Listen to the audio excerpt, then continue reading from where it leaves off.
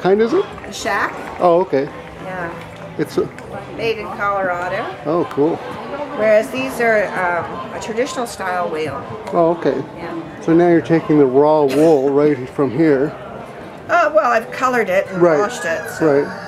Yeah, no, it's a little bit beyond raw, right. Raw. But it's come from it's the prepared, yeah. It's come from the fiber mill here. No, I bought the raw fleece and colored it and carded it myself. Oh, so, wow. Yeah. So now you're making basically the wool or the strands. Yeah, the yarn. I'm doing yarn. I'm spinning a single. I'm getting the terminology. Yeah, it's a whole new thing. It's just like, you know, computers have a way of talking and stuff.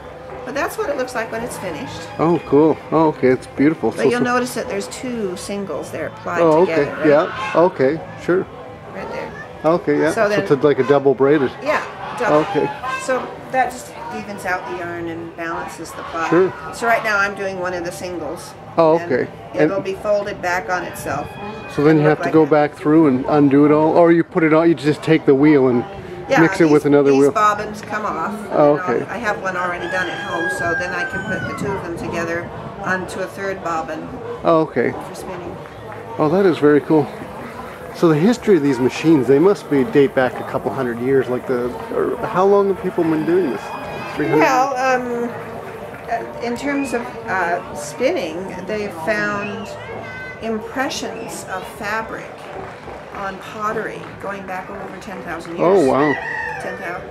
But of course, fabric doesn't last very long. Right. It degenerates. I mean, unless you get something that's been preserved by a dry desert, like in Peru. Oh, okay. Or parts of Afghanistan and that sort of Mesopotamia area, or like in Germany, and sometimes they were in peat bogs and they found fabric, right? Because the acid content kept from degenerating.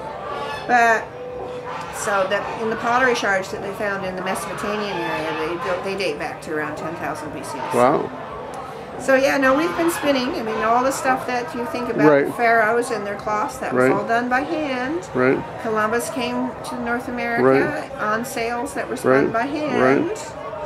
Well, to all sailors, this is quite fascinating because sailors really use their really use their ropes and everything, and it's so cool. But the actual wheel itself, this type of wheel with hooks and a flyer mechanism. Right.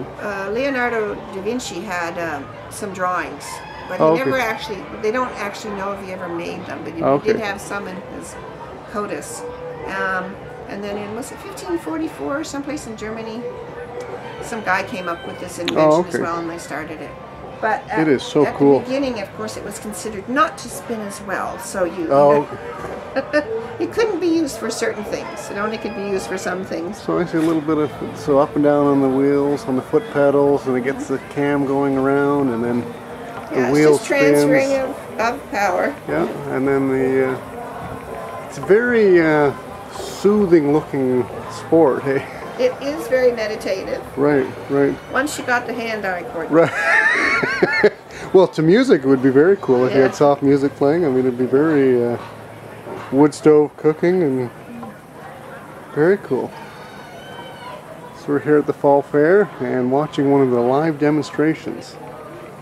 Very cool. Well, thank you very much. You're most welcome. Have a great day. Oh, I hope to. I'm spinning. That's a pretty good day for me. Exactly. Thanks.